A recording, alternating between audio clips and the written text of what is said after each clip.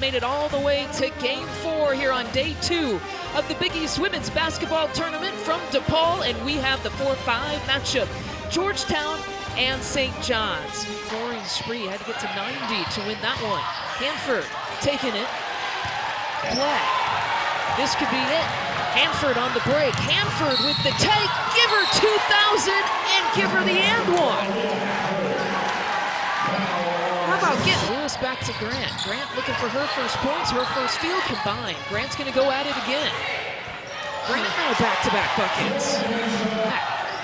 Second chance opportunity for Georgetown. There's your first three-point make of the game. Logan Battle getting it. 11 points for St. John's.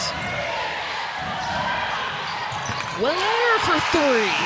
We had to wait the entire quarter to see a three-point make from either team. 3 minutes and counting. Here is Handford. If you're gonna wait to score, you might as well do. That's a 2. Aramako. There's that jump shot. The turnaround, nicely done by at the beginning of the game. She had her own and created her own offense with 6 made field goals out of the gates. Aramako for 2. Yeah, that's what Cousins all the time, and how that just made her have to be tough on the basketball court. 7 field goals now for Handford, all unassisted. Consistently to the NCAA tournament, building and rebuilding.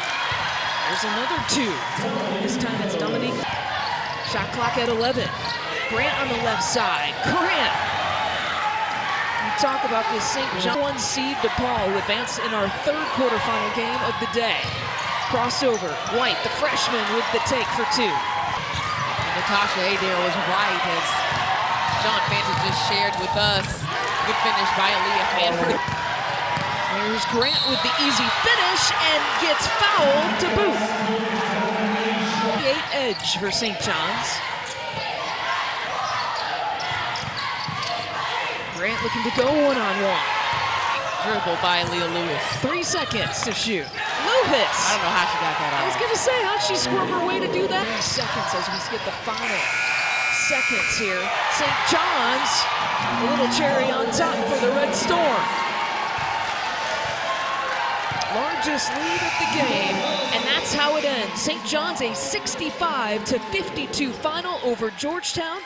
Joe Tartamella and the Red Storm are off to the semis to face DePaul.